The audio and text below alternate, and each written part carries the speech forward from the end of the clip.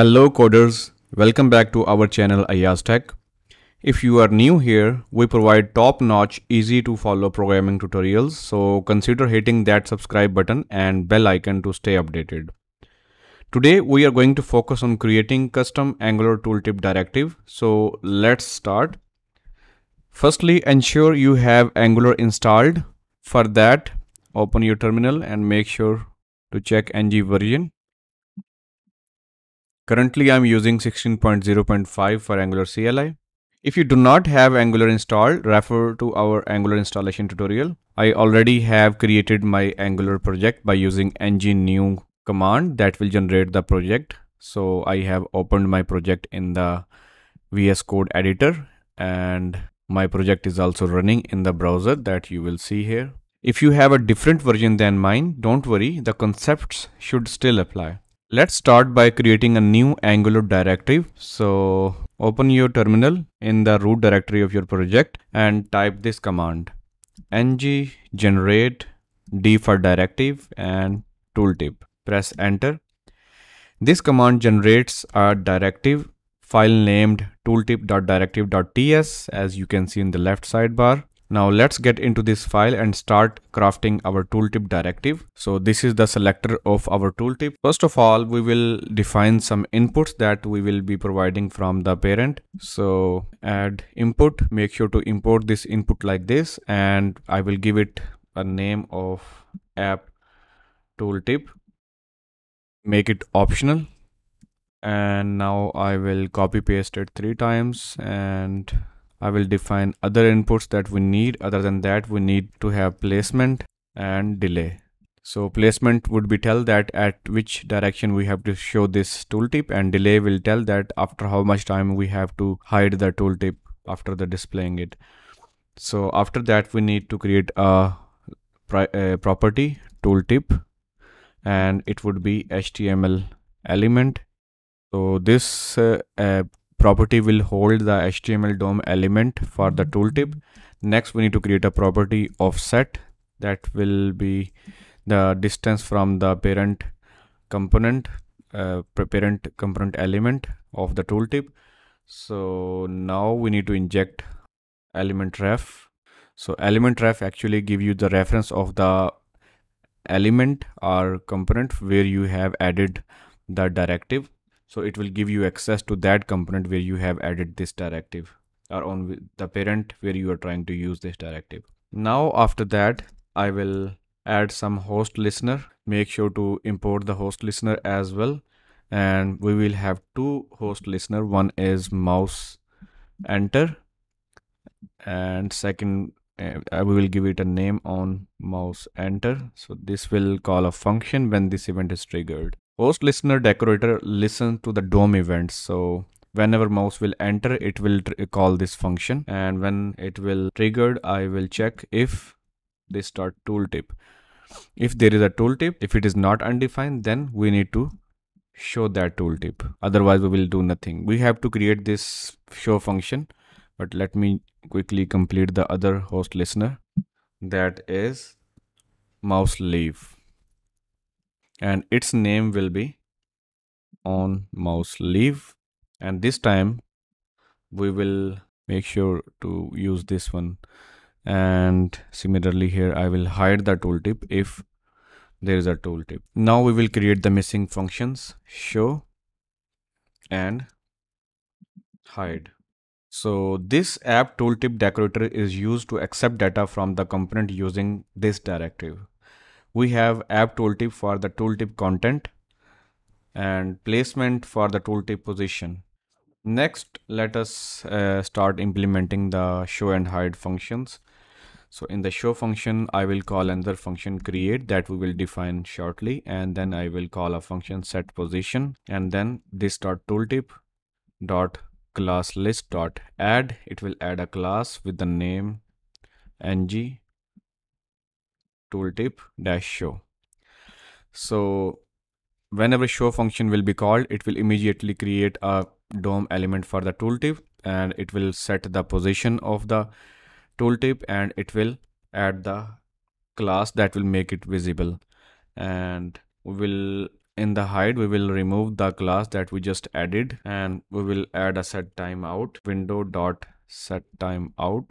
We are using set timeout so that we could implement the delay. So when you hover out or your mouse leaves the element, then a tooltip will be invisible after some delay timeout period. So we will use the delay property here, and next I will use the function this dot tooltip dot remove. All right. So remove is the native function of the DOM element that you can use to remove a DOM element from the DOM. Next, I will create another missing function, that is create.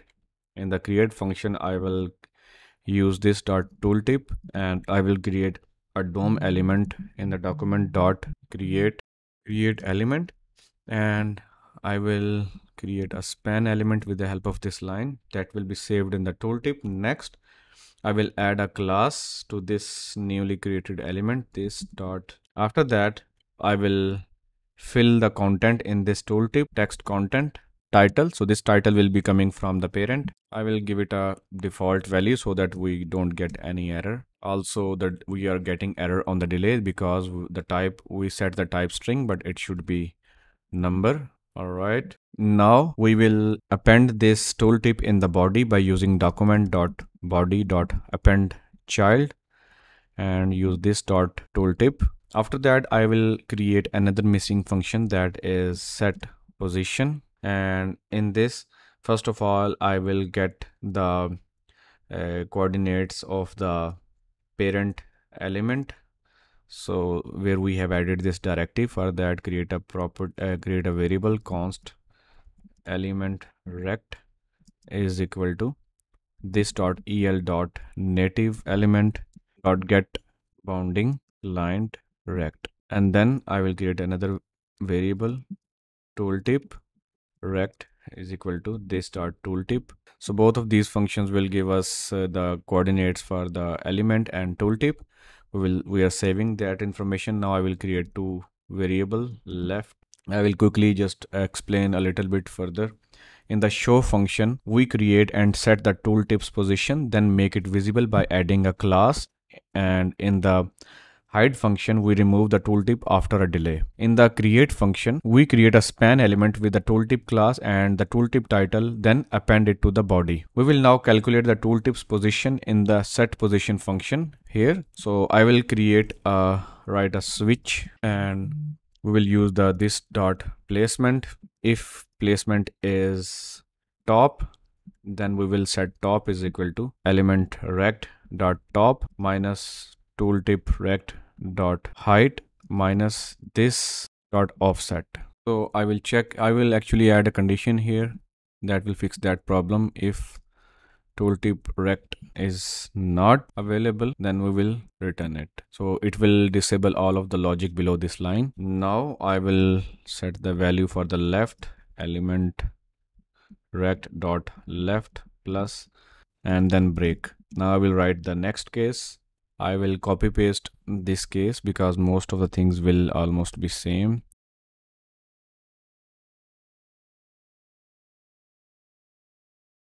Width and divided by 2. So this would be stay same. Now I will copy paste the bottom, and now we will manage the case for left.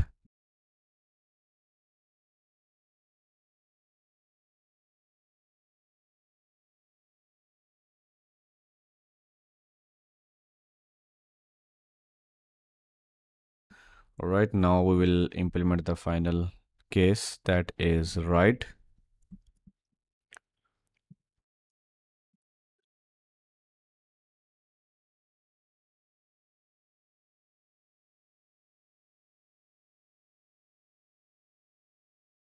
And at the end of this switch, we will set this dot tooltip dot style dot top is equal to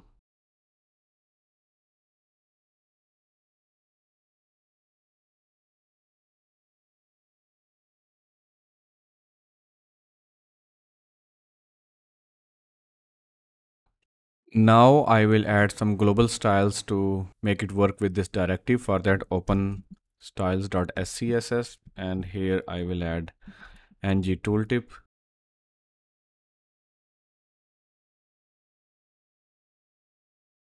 Now we have got our basic styling ready. The tooltip will be absolutely positioned, so we can control its position using top and left properties.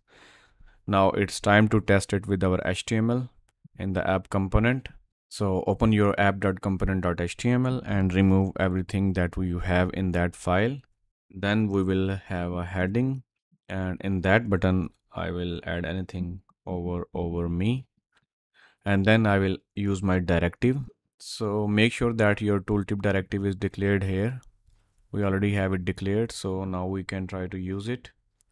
So here I will add app tooltip is equal to I am a tooltip. Okay, and here I will specify the placement, that is top. Then I will specify the delay, that is 100, and save it. Now let's test it. I can see there is an error. It is saying that we are passing a string, but we need to pass a number. For that, wrap it in square bracket. This time it will consider it a number. We made a mistake here. Here we should have used not.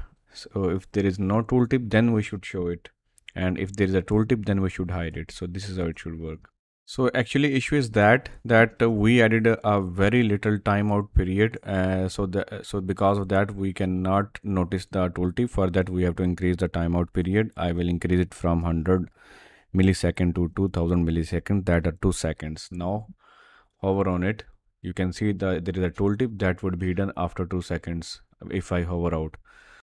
There is another mistake that we did, that after we remove the tooltip from the DOM, we have to reset the value of the tooltip. So set that tooltip is equal to undefined. So now let's try it again and see what happens now. So now if you hover on it, hover out, hover on it. So we should remove this class after this time period. Now let's try it again.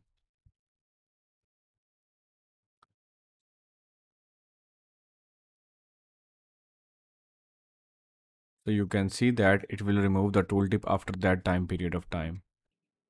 If you don't want any delay, you can remove that as well. For example, if you mouse out, if you want to hide, it should be hidden immediately. I can just get rid of timeout and let's see what happens.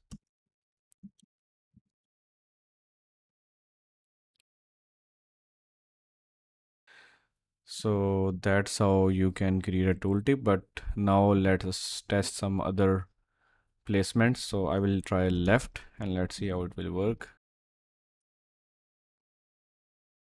We got an error in the directive. We made this mistake as well here. We should not have used the equal sign. So save it and now it should be fine. So if you hover your mouse, then you should see the tooltip on the other side, but there is a position error. So let's see what is the wrong there. So here instead of using plus, we should have used minus. All right, now let's test it again.